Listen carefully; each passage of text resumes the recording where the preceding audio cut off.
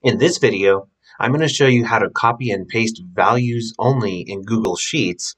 where when you copy and paste text or numbers, only the values are transferred to the new location, and the formatting and the formulas are not transferred. And in this example, what we want to do is copy and paste this data over to the right in columns F through I, but we do not want to transfer the formatting that's present in columns A through D.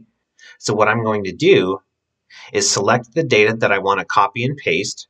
and then I'm going to copy the data just like normal by holding Control on the keyboard and then pressing C, and then I'm going to click on cell F2,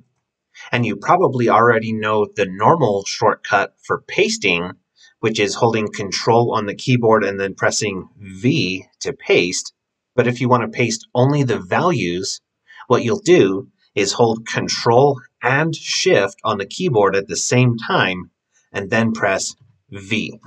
And as you can see, the data has transferred over to columns F through I, but the data has pasted in plain format, and none of the formatting that was in columns A through D has been transferred.